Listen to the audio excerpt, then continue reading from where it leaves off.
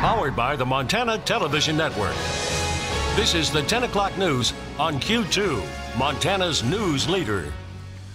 Good evening, everyone. Thanks for joining us this Thursday. I'm Jeanelle Slade. And I'm Russ Riesinger. Tonight, a tornado touches down in central Montana. Powerful storms rolled through parts of Montana, including a twister that touched down north of Harlowton around 5:30. Garfield County Disaster and Emergency Services says that storm struck around 6 o'clock tonight. We don't know if any damage has been caused at this time, but authorities did stop traffic until the storm moved by. Tornado warnings were also issued for areas north of Lewistown and in Musselshell County.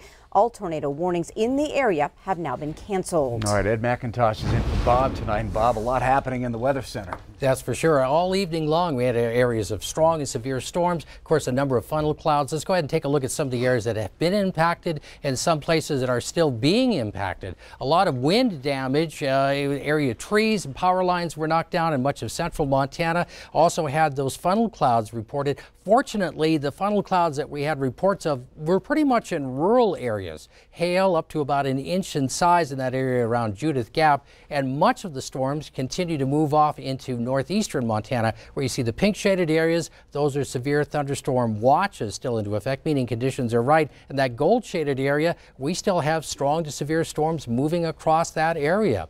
Take a closer look at the impacts from this in just a few minutes. All right, thanks so much, Ed. Well, the Yellowstone River is shifting course as it moves through Billings, taking with it land from a trailer park and a family home. As Q2's David J. reports, the family of 4 is now pleading with the neighbor as they watch their home literally fall into the water. You never know what the Yellowstone is going to do since it's a free-flowing river. The Yellowstone River has changed course and is threatening Joel and Jolene Borg's home. It is very, very scary. You don't know if your house is going to be there. Part of the house has gone in. That room is our hot tub room. The greenhouse before, basically a dirt floor, and so just the dirt fell into the river, along with half of the wall. Before the river took part of the house, it took part of the Borg's land. When we bought the house, it actually has 3 acres. Right now, we're probably on a little under 3/4 of an acre. So we have the rest of it on the other side of the river. They have all the permits in place and just received the plans and the estimate of $270,000 from the engineering firm. And the engineers are telling you that it has to go from that cottonwood tree to that point for it to work. That is correct, at least efficiently. The Borgs would have to pay close to $70,000, and the rest would come from the trailer park owner to fix his land. That could have been taken care of in 2015. He had the permit, and he just didn't want to spend the amount to get it fixed. It is very frustrating just to know that it could be fixed. It just breaks my heart that we have to deal with this now as it is. The river may be getting closer to the home, but for now the Borgs feel fairly safe, but they do want to get it taken care of before the runoff next spring. In Billings, David J., MTN News. Thanks, David. Now, we called the trailer park owner who lives out of state to find out his plans for the land and have not yet heard back from him. A hero's welcome for a Wyoming Korean War vet finally making it home after nearly 70 years.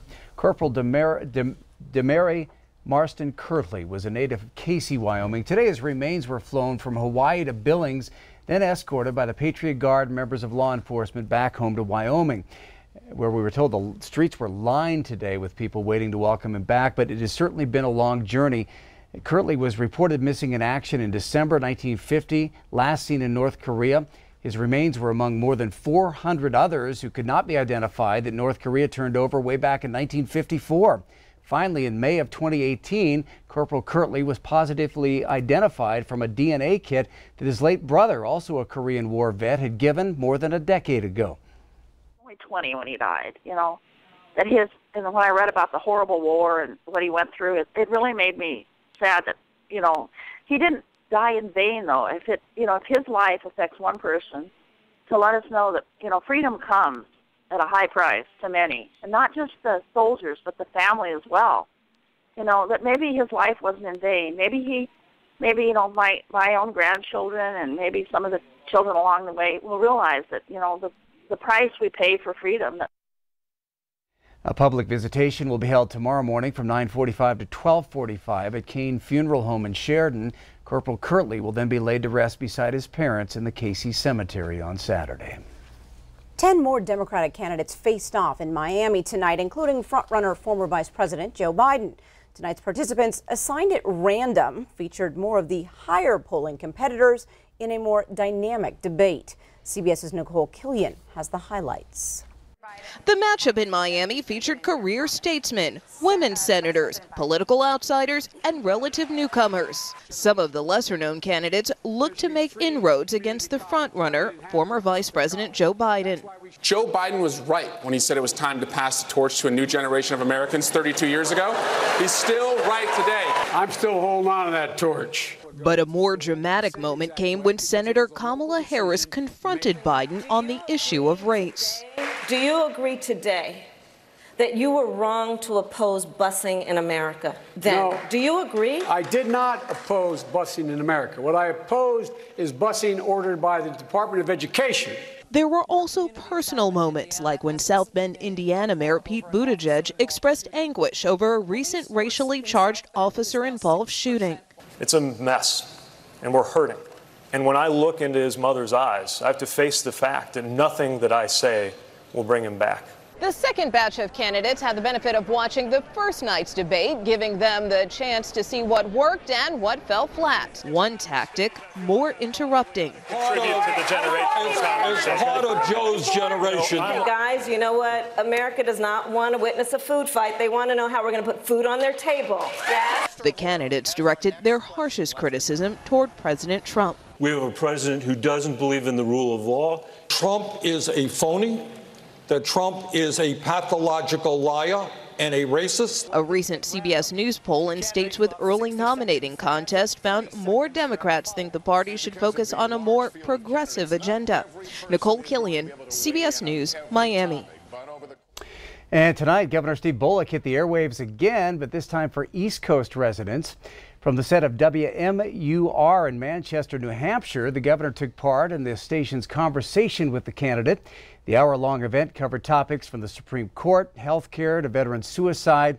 Like yesterday in Des Moines, many questions came from online participants. New Hampshire, though small in the number of delegates, is big on the campaign trail because of its positioning in the primaries and its position as the second caucus right after Iowa.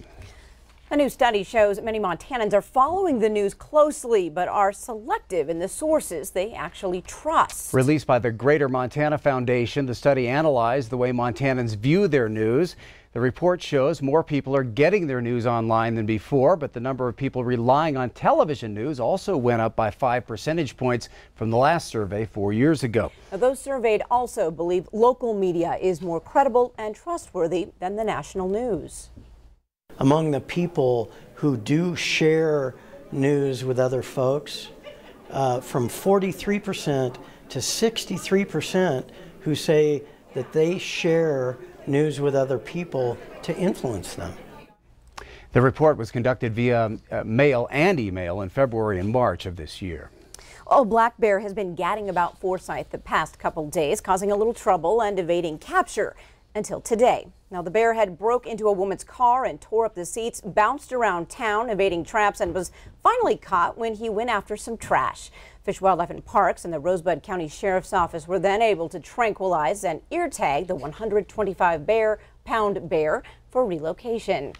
And here's a photo shared recently by Tracy Baker of Miles City. It shows a rare batch of triplets. Only 2 of the fawns are visible in this photo, one of which happens to be an albino fawn.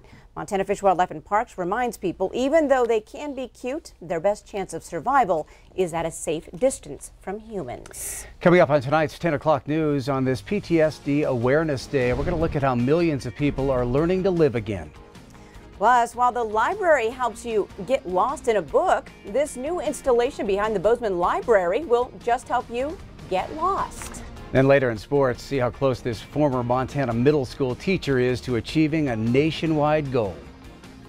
You're watching MTN News with Jeanelle Slade and Russ Riesinger. Storm Tracker weather with Bob McGuire. And sports with Scott Breen.